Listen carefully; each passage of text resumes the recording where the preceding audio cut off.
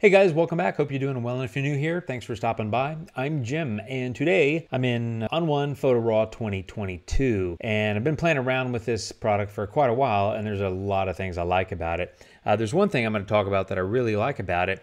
And when I learned how to use this tool and control it, I feel like my edits got better. So let's walk through that. Here's a photo, and what I've done is I've already cropped it, and I've also applied some stuff, which I've currently got the preview off, but I've applied AI Auto, made some refinements, and then also adjusted the verticals. So now the photo looks like that, kind of straightened up some of the lines, brightened it with AI Auto and all that. So again, base photo, current photo. And what I want to do, and this is, I find myself doing this all the time when I edit, whether it's a cityscape or a landscape, and that is, the sky's usually a little bit brighter, and I want to adjust that separately from how I want to adjust the foreground, which is often a little bit darker. This is a classic example of that. This is the Kelvin Grove Art Gallery and Museum, as you can read on the sign, which is in Glasgow, Scotland. I love Scotland. Scotland is fantastic. God, I want to go back. Anyway, that was from a number of years ago, but here's what I want to talk about, and that is when I go into effects, I want to isolate these two, and the tool that I'm talking about specifically is a masking tool, and it's luminosity masking. When I learned how to use luminosity masking and control it, I realized that I had amazing amount of control over my photos, and my edits got better. So let me show you that. I'm gonna go ahead and click on this. I'm gonna click Lumen,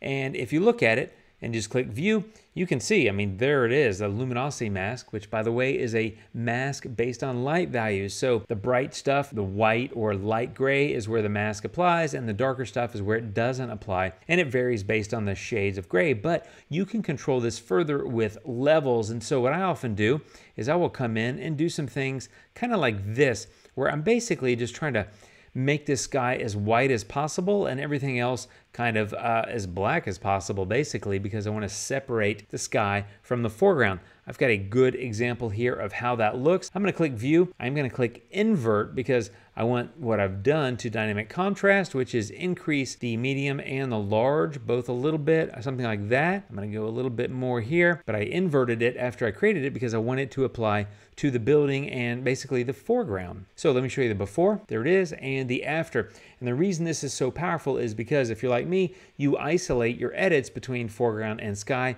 and luminosity masking can come in really handy to help you do that, including using the levels down here.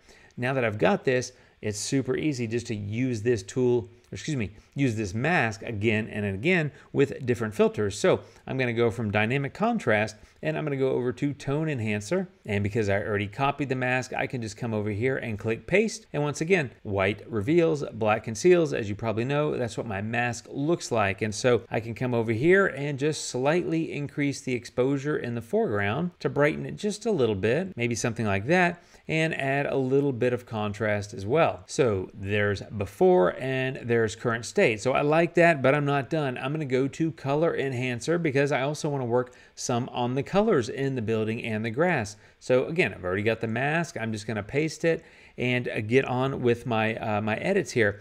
I'm going to start with a little bit of vibrance bump because I do want these colors to be a bit more vibrant. So I'm going to do something about like that, but I'm going to come down to these specific color ranges down here and make specific targeted adjustments. This on orange, I'm going to start with a hue. I'm going to go negative about a 13, just making it a little bit richer of an orange. And I'm going to increase the saturation of that color about a 15 or 16. And so I'm just making that orange kind of pop a little bit more. Now, I also want to go into the yellow. And so yellow, what I'm going to do is I'm going to change this hue to about a 60. And the reason why is you see that yellow is really impacting the green in the grass because I'm actually working on the grass even though it doesn't look like it. What I'm going to do is take the saturation down like a negative 30, and I'm going to take the brightness down like a negative 20, 22, something like that, just a little bit less bright. And then I'm going to go into the greens as well. So in the greens, I'm going to take the saturation to negative 100 and the brightness the same. And so as you can see, by adjusting the yellows, I was impacting the greens. It's something to think about. Whenever you're playing with grass, there's a huge amount of yellow in that green grass, and this adjustment on the yellow helped me control that in addition to the adjustment I did on the green. And of course, the orange helped me impact the building. So if I come over here and take a look at this, there it is before, a little bit less saturated, a little bit flatter color in the building, bright, kind of vibrant grass, and now Grass is much more muted. It's kind of fading, for lack of a better word, which I like because I don't want the eyes to be like, oh, look at that grass. I want you to look at the building, and I think I've achieved that by targeting those adjustments thanks to the Luminosity Mask. And now that I've got all that in place, I'm going to go play with the sky. So I'm going to go add a filter, dynamic contrast, and once again, I'm going to paste this mask, but I'm going to invert it. So if I view the mask, there you go, white reveals, black conceals. I can hide that view. I'm going to copy it because it's quicker to just copy it and paste it each time than it is to paste it and invert it. So I've copied the sky mask, which is just the inverted version of the first mask that I built. And what I'm going to do is take all these to the negative, something about like this, you know, like negative 40-ish basically. But I'm going to bump the vibrance up a bit because I want the sky to be a little bit more vibrant. And I'm going to work on some of the colors and tones next. But basically, negative dynamic contrast, smooth that out quite a bit. There it is before, there it is now. Not a huge difference, it's kind of hard to tell, but this next filter will help quite a bit, and that is photo filter. And because I've already got the mask for the sky copied, I can just come in here and click paste, and it goes in. So I've isolated the sky, I've got the mask there.